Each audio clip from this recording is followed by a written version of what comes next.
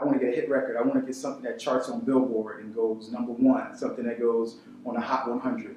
And to do that, that is a combination of some strategy, some thought. It all begins with your inspiration. What's the inspiration behind this project?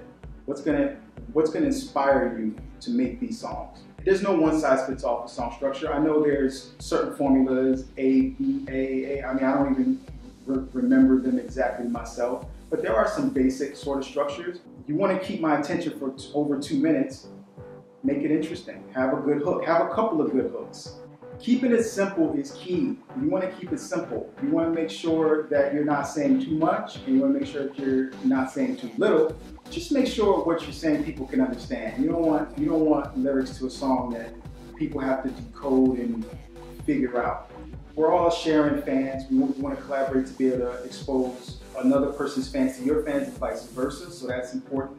So I think sharing ideas and collaboration is a fantastic way to get artists out of their shell who sometimes would only write songs by themselves, where it's like co-writing, collaborating. It makes you a stronger artist to collaborate. Quieting the mind is meditation. We live in a busy world, loud world, noisy world. And when you want to hear that inner voice, everything around you needs to be quiet.